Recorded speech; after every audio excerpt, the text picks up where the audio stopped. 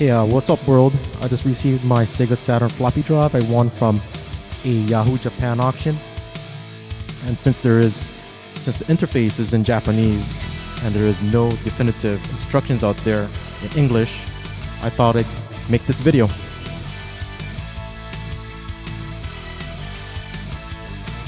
I'm using the power adapter that came with my Sega Nomad, which is rated at 10 volts, 0.85 amps. But the official adapter is rated at 9 volts, 1 amp, and is a positive inner, negative outer.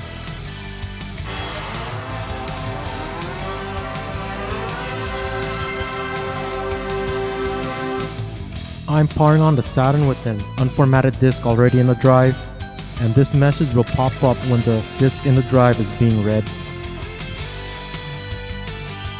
The FDD operator menu is similar to the system save manager. The words on the top left corner is the location of the saves. The first line is to copy the save item to the opposite block. The second line is to remove the save item, while the third line is to clear the entire save destination, or in the case of the floppy disk, to format or initialize.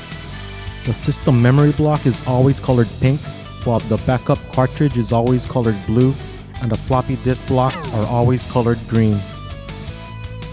Press left or right to toggle through the available save destinations. The two respective sides of the disk are labeled 1 and 2.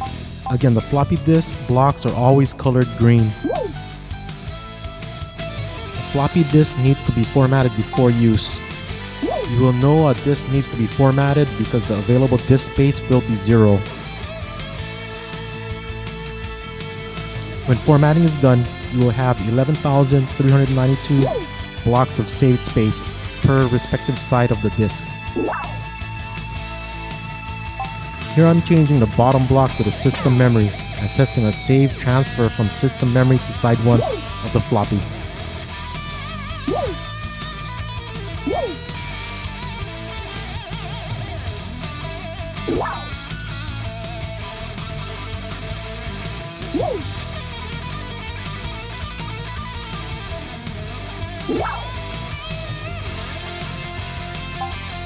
Now, I'm testing the delete functions.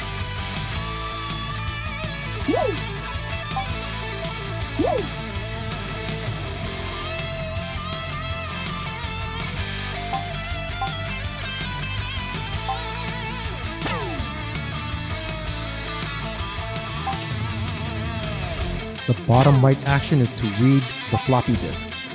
This is for times when we replace the current floppy disk with another floppy. Here I switch the floppy disk to one holding all of my saves. Now you may be thinking, why the heck do I need a Sega Saturn floppy disk drive?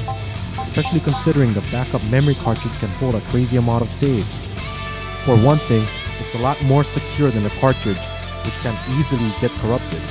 Another is because of Sega Rally, whose Ghost Replay save takes a whopping 1,953 blocks of memory. It's not possible to transfer that save to another cartridge because of the system memory is limited to 461 blocks. It sure was a sickening day when I lost my Ghost Replay saves as well as my other Sega Rally times and records back in the 90s. Some gamers do not know that Sega Rally could save Ghost data, though it's limited to the best overall time. Sega Rally Championship.